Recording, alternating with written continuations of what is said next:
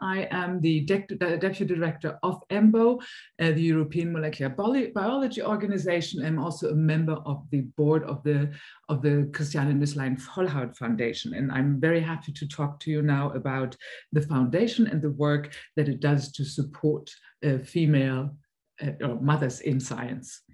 So Professor Nobel laureate Christiane Nusslein-Volhard started the foundation in 2004 with her own money, and then later was joined by the Max Planck Society, the L'Oreal Foundation, the Bayer Foundation, and then very many private people who now allow the foundation to support more than 40 to 50 scientists annually at steady state. So the mission of the foundation is to support female scientists with children during their PhD and their postdocs. So we all know that there are very few women or too few women in leading positions in academia and research. And many of these women do quit science during after their PhDs and their postdocs, in particular once they start a family and have a double duty of taking care of their experiments and their children in a household. So Janine Nusslein-Volhard's idea was that she would want to help women by buying them some freedom to be able to cope with both their duties. So who is being supported? So PhD students from the second year onwards and postdocs with children who have secured a stipend or a salary and who have already full-time childcare available. So that means that the money that the foundation provides is actually the icing on the cake. It allows these women to buy extra freedom for example, to buy household help so that they have more time to take care of their children and the experiments in the lab, for example, and to buy possibly to pay for babysitters when the experiment in the lab goes until late in the evening, to go to conferences, to get the extra training that they need. The stipend or the prerequisite for this eligibility have some German components. So it's available to PhD students of all nationalities who work in Germany, or for postdocs who did their PhD in Germany. In fact, we have a number of postdocs who actually now do their work in the US or elsewhere around the world. So what is it that a successful stipend holder get? That is the stipend of 400 euros per month for up to 2 years, which you can spend as you see fit for your purposes. We also give support for joint activities of stipend holders. For example, 2 years ago, we supported a joint training session for our stipendees. And then we organize an annual meeting of all the stipend holders in Tübingen. So in order to create networks, to have these women talk to each other, help each other, mentor each other. And of course, we will always have some senior scientists there who will also help and mentor the scientists who are there. So what do people do actually with their stipends? We do not ask them actually to list of, to tell us what exactly how exactly they are spending their money. I mean, they are adults, they know best what things serve them best. They cover for household help, for example, they cover for babysitter service.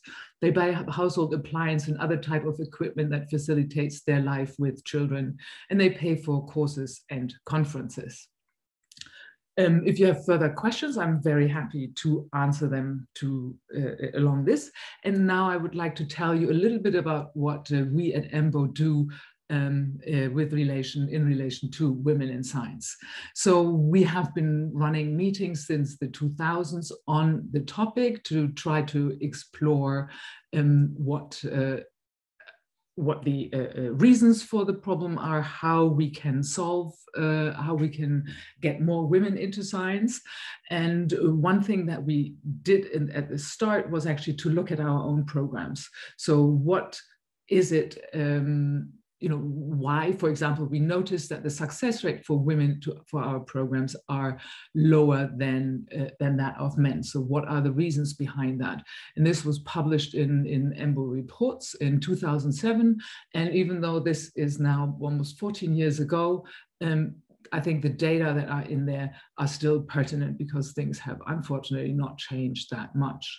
They have changed at EMBO, but in general, I think the situation hasn't changed that much for women.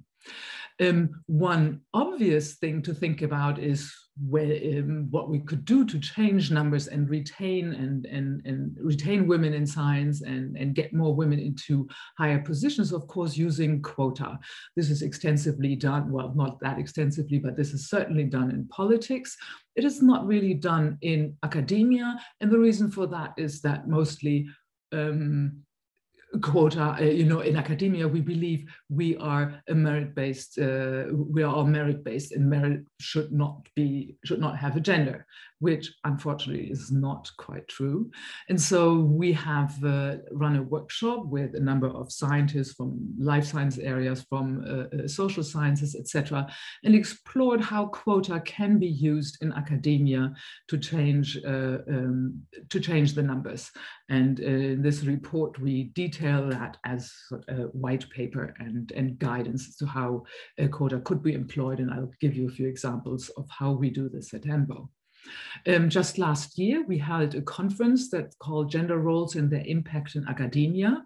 And this will be followed by a workshop and a policy paper where we want to explore how academia and institutes themselves can change and support women in science, or can support women or parents in science in general. So this is something that we will publish by the end of the year. So more concretely, there's something missing.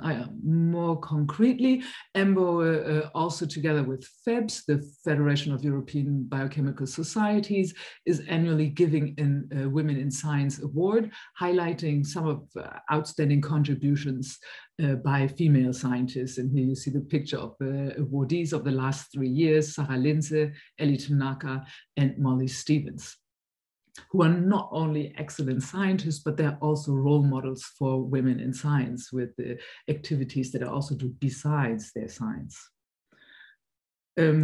More concretely, in terms of EMBO policy, we do have a quota with regard to committee members. We have at least 30% female scientists on our committees to make sure that also the women's voices are heard.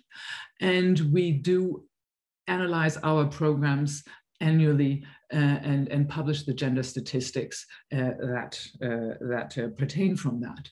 Just more concretely now, in terms of what do we do in our different programs to support parents in science.